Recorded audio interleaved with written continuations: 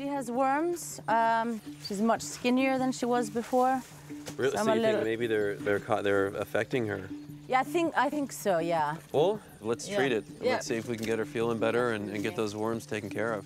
Giving an elephant medications is pretty challenging, actually. And they're very stubborn, and they don't like medications so much, like many animals.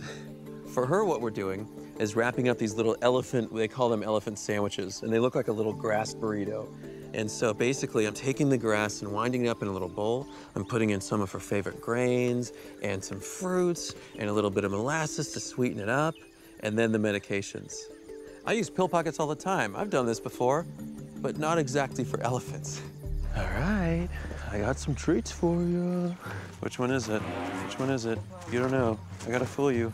Oh, maybe it's not this one.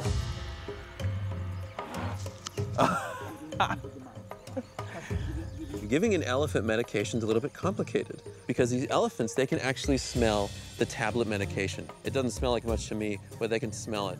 Come on, baby. There we go. What I have to do is give her an empty pill pocket, so just a real elephant sandwich, get that in her trunk, and then I have to take the pill pocket sandwich and put that in her mouth before she can smell it with her trunk.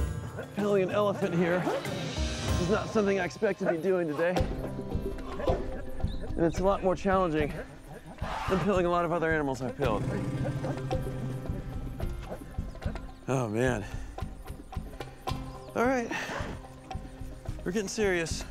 I'm getting your elephant sandwich in. Can we please eat this? Please. Stop it, come on. There we go, there we go. Oh, we might be in.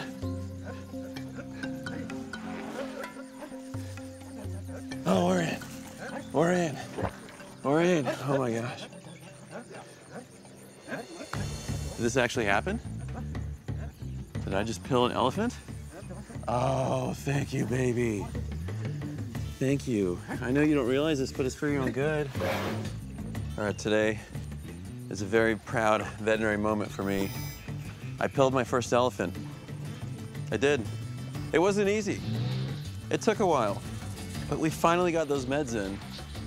And she is such a sweetheart for letting me work with her.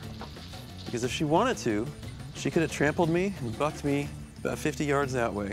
She didn't. She took her medications like a good girl. Thank you for that. I get a little trunk hug. I love you. Thank you. Being in a place called Tiger Tops, I wasn't expecting them to have so much care for elephants. And there's one more case here they want me to check out, and I'm always happy to help. Is this my water for her? My last patient today is a very special one. Her name is Rajkali. And Rajkali is a loner. She doesn't really get along with the other elephants. And my heart kind of goes out to her for that reason because she doesn't have this social bond with them and she's on her own. I told them she used to be a temple elephant and she was not cared for very well at that time. And she's got a pretty significant abscess on her face. So Rajkali was just spending a little too much time lying down. And she's almost got like a little bed sore. It's like a pressure sore. Yeah, like any animal, elephants can get abscesses, but they can be dangerous. You know, this infection can stay local. It can also spread to other parts of the body. And that's something we don't want happening. You can see that dirt in there. I just want to scrub all that out. That's a nice deep pocketing abscess. That's not good, because that's just trapping infection. So we're gonna flush it from both sides. We're gonna flush in here, we're gonna flush in there. It's gonna really help us in flushing this thing out as opposed to just being one big pocket by itself. I just want to stir that around. That's a nice little flush. Oh, Rajkali, you're being very good, baby. I know this isn't fun, I'm sorry. Look at that. Look at this. Getting it right out there. Exactly what we want to be doing. I just want to flush from this side too. That's exactly what I want to see. Rajkali, you're being so good, baby. This is easy. That's perfect. What I want to do is actually feel and probe the extent of the wound. That's very important when you're working with an abscess. You need to know how deep it is and how deep you need to be doing your work because those are going to be the most effective at trapping bacteria and manifesting infection. What you're looking at is a lesion that's this big. And we're lucky here that Rajkali is tolerating this very well.